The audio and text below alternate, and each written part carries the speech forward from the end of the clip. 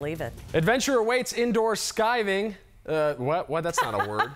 Adventure awaits indoor skydiving is no longer just a bucket list activity. It's now a sport. You can learn to fly over and over again. And it's a great way to beat the summer heat and keep the kids busy. Yeah, Team 12's Mitch Carr joins us from flight school at iFly. Mitch, you're all zipped in. How did the parents sign their kids up?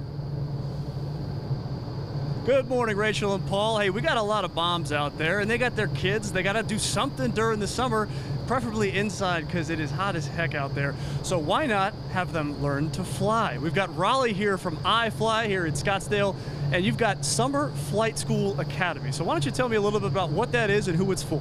Yeah, absolutely. So Summer Flight School Academy is for kids age 4 to 16. We run, I think we've got 5 weeks coming up, the last week of June. After the 4th of July, we've got the rest of July as well.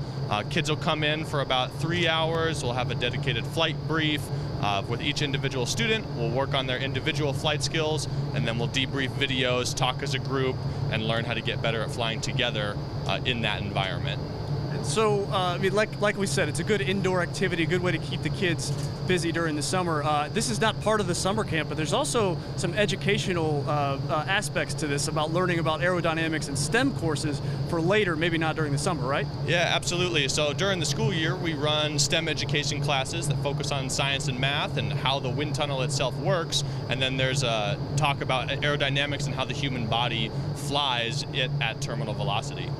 Right, and so the kids are just going to have fun though too, right? Oh yeah, absolutely. Flying is fun for all ages. It's especially fun when you're a little kid because, you know, who doesn't want to learn how to fly when they're a little kid?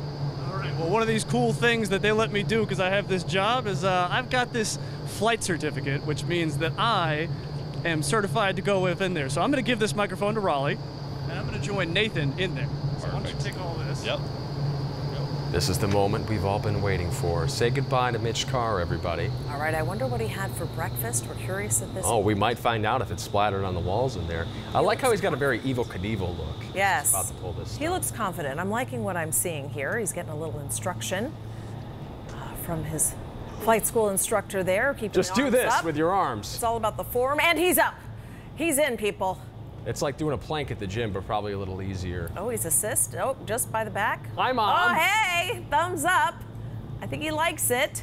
You know what this reminds me of? It's Willy Wonka, when you drink the fizzy lifting drink and it just takes you to the ceiling. That's like this, but in real life. Oh, there he goes. Oh, my gosh.